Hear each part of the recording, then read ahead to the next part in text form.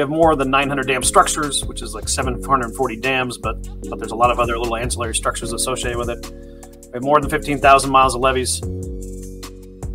Kind of want to highlight a little bit about what's going on with our dams and levees. I would suggest you look at the population at risk. So dams protect about 13 million people and protect about $1 trillion worth of property.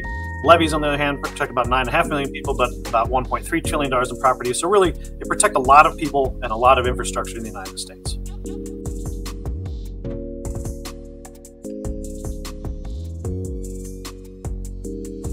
And we're leading the decision here to share risk information and inundation maps with the public so that the public can be more informed, and we believe a more informed public will make better decisions.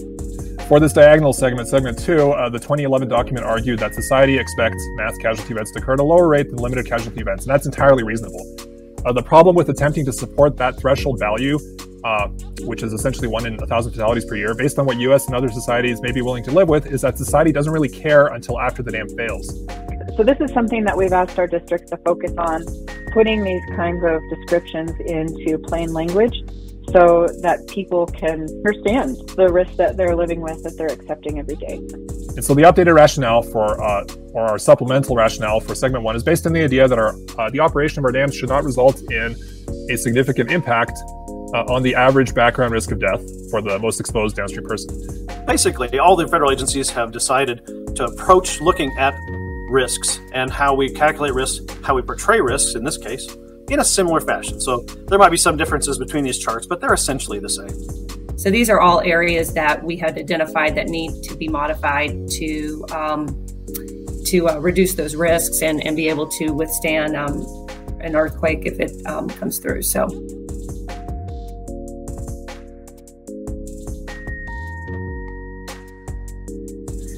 looking closely at this flood that occurred, it was not that extreme a rainfall. It was about a 25 to 50 year event. However, it resulted in about a 100 to 200 year runoff.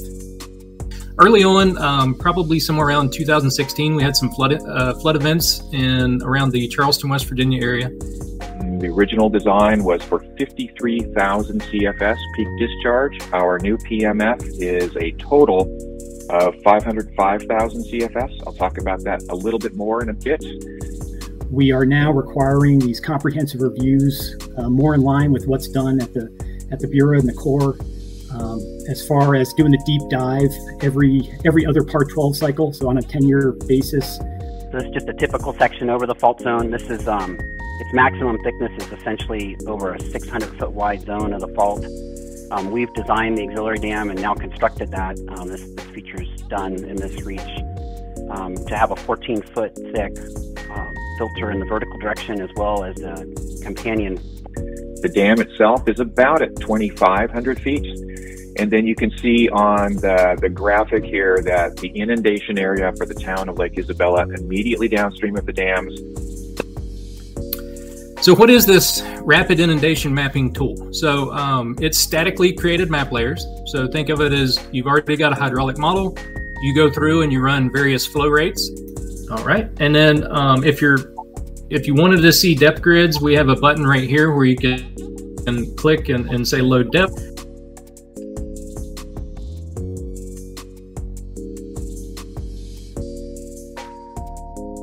But I would definitely say that for the main dam, the big piece of it was just the real estate that we had to work with.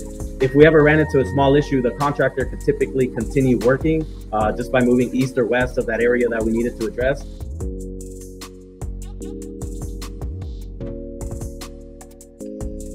So as we start talking about a national standard for levees, the first option is we could just do a traditional approach, right, where we have a single or multiple design level. And part of the challenge we've had as a nation is that the NFIP has put out the 100-year or